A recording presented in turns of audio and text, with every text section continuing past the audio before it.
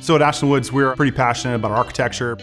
Having the ability to use some alternate materials to concrete block here in Orlando allow us to maintain our schedules and allow us to build our homes quicker than we might normally be able to using concrete block. We can engineer these homes to have exactly the same type of wind resistance as we would use in a concrete block home made out of all wood frame construction and covered with Hardie siding. What makes a home is it is the spot where you're going to bring your bride across the threshold.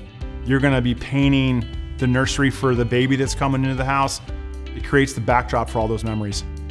We want to make sure that that home is durable. It's built with very high quality. It's going to keep them dry. It's going to hold up during the storms we have here in Florida. Curb appeal is important to our community. The advantages we have in using Hardie fiber cement siding, one is we don't like to use a lot of exterior wood in this climate, so James Hardie gives us the ability to use materials that mimic wood, but also hold up in hot, humid climate that we have here in Central Florida. They allow us to do some things architecturally. You can actually do a Florida vernacular architectural style with Hardie siding that's very, very difficult to pull off with stucco details. The support that James Hardie gave us during the development of adding siding to our homes here in Central Florida was huge. By coming directly to our neighborhoods, engaging with our sales organization face to face, explaining the benefits, the features, and the whys about using Hardie siding here in Central Florida.